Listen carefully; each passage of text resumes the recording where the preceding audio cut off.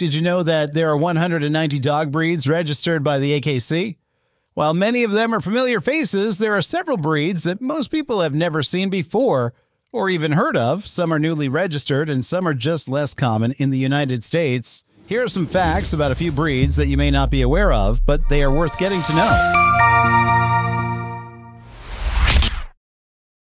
Beauceron used to protect and drive the herd, defend his family, and guard the house. The Beauceron is the largest of the French sheepdogs, weighing 70 to 110 pounds. He likes to tend his human flock and is known for following his owner around everywhere, including the bathroom. Beaucerons are smart, lively, and energetic and are always ready to play. They're pretty rough and tumble and might be too much for novice owners. With their humans, they're faithful, devoted, and gentle. The Beauceron is an extremely versatile dog, as good at dog sports, military work, and outdoor sports like mushing and ski-joring, pulling a person who is on skis as he is at herding. A hallmark of the breed is the double dew claw on each rear leg that appears like thumbs close to the foot.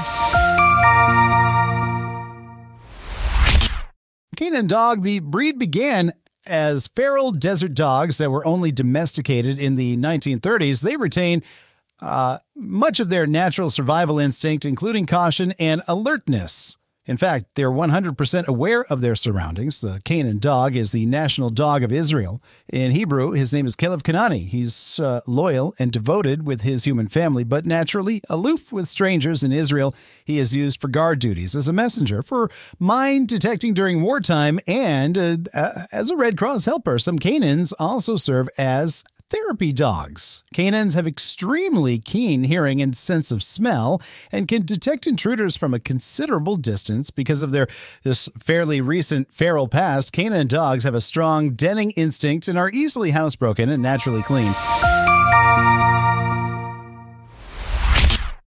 Cesky Terrier. The name comes from the former Czechoslovakia, the breed's native country. Ceskys were developed from two entirely different breeds of the Sealyham Terrier and the Scottish Terrier by a hunter who wanted a dog that could hunt and be a family companion. Puppies are born black or tan and black, but the color changes as they mature to shades of gray from platinum to charcoal.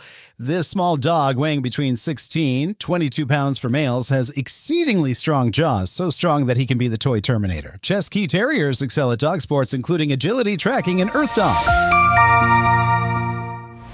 Chinook. The breed was developed in New Hampshire to be an all-purpose sled dog, combining the speed of a sled racing dog with the strength and power of a carting dog. The very first dog of the breed was named Chinook, and the breed was named for him. The Chinook is the official state dog of New Hampshire. This is one of the rarest dog breeds. Don't expect to see several at your local dog park. He's smart, enthusiastic, and a natural athlete. He's also patient, gentle, and friendly, and is a devoted family dog. As a sled dog, the Chinook loves pulling, so he's a natural for sports like sledding and ski-joring. Coton de Tulear, this royal dog of Madagascar, was a favorite of nobles and kings.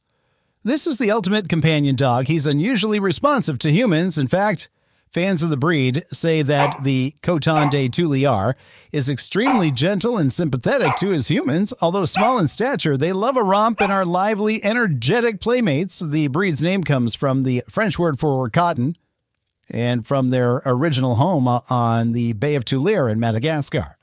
Coton de Tulear excel at dog sports and learning tricks. The breed is known for its unique vocalizing. They actually may seem to respond when you talk to them. Dandie Dinmont Terrier. Dandie Dinmonts were first recorded as a breed around 1700, but didn't get their name until Sir Walter Scott featured the dogs in his novel Guy Mannering, where one of the characters was named Dandie Dinmont. He may be small in stature, but the Dandie has the confidence and personality of a big dog. With his surprisingly loud and low voice, he also has the bark of a much bigger dog.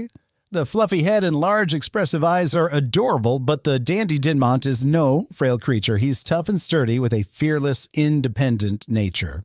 One of his most recognizable features is a scimitar tail, which looks like a curved sword. Dandies love to play with kids, which makes them great family dogs.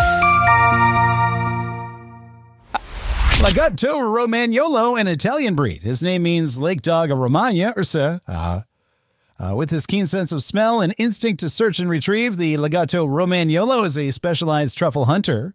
As far back as the 17th century, they were used to retrieve game from marshes and wetland. Modern Lagotto Romagnolo, that's the plural, love to swim and retrieve, and they have the endurance to do it all day. His coat is distinctive. It's dense and woolly, with tight curls all over his body. He's also got abundant eyebrows, beard, and whiskers. He's an affectionate and undemanding companion, forming a strong bond with his people. With his intelligence, natural tendency to search and retrieve, and his drive, the Lagotto Romagnolo is often used as a therapy dog and for search and rescue, and he also competes in dog sports like tracking, dock diving, agility, and rally. Norwegian Lundehund originating in the Arctic islands of Norway, the Lundehund retrieve puffins, small seabirds, from crevices in the island's rugged vertical cliffs.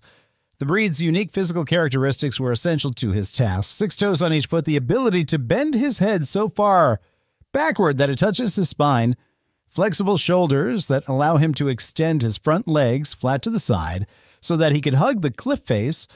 All of this makes the Lundehund and one of the best climbers in all of dogdom and a superb hiking partner. Also known as the puffin dog, the Lundehund was extremely valuable to the islanders, and some households had up to a dozen dogs. These are quite small dogs, with males 15 inches tall, and females 12-footer, 14 inches tall. Fans of this rare breed describe the Lundehund and as a playful and loving canine companion. He's loyal to his humans, but can be wary of strangers, and like many dogs that were bred to work independently, he has a bit of a stubborn streak.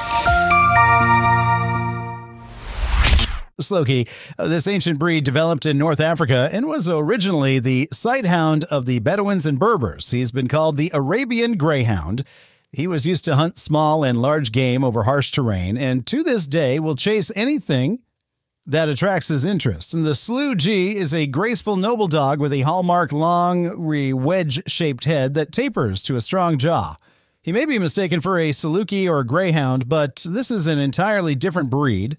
Another characteristic of the breed is a slightly melancholy expression with dark, expressive eyes, although he seems somewhat aloof.